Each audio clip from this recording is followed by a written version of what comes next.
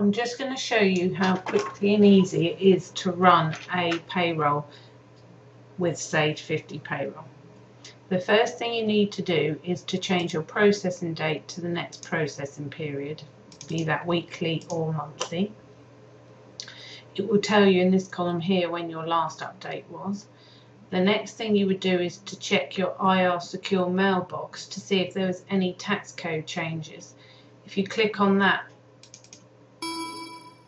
it dials up to your mailbox, and if there was any tax code changes, would simply be in here. You would open them and apply them to the employee record. Now you're ready to process the payroll. If you have standard hours each month, these won't change, and you simply click on next to go to the next person. Once that's been done, the processing element of your payroll has been finished. You would now print off any reports that you require. We'll print off a payment summary so that you can have a look at it.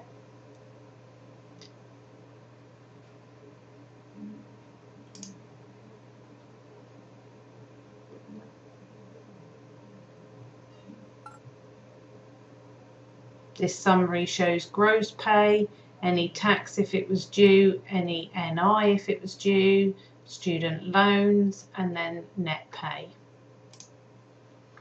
After you've printed your reports, you can go and print off your pay slips.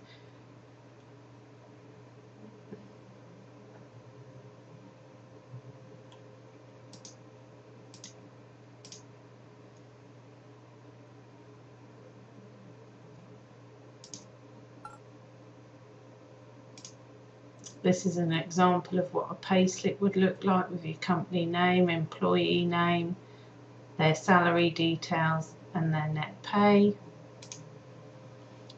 Once all your reports have been done, you need to update their P11, which is done via the update records.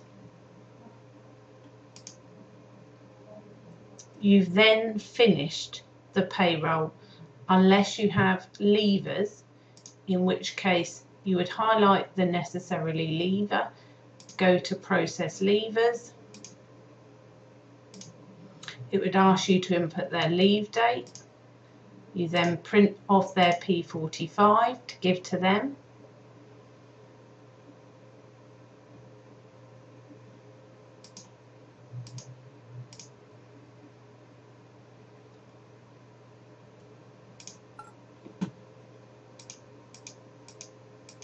This is what it looks like. Click on finish.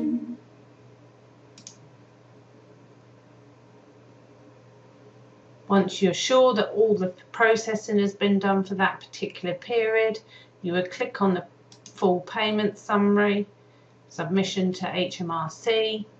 It would show you all the things that you need to check to make sure that that is correct, and you would simply click on submit. This would dial up to your mailbox and submit the information to HMRC.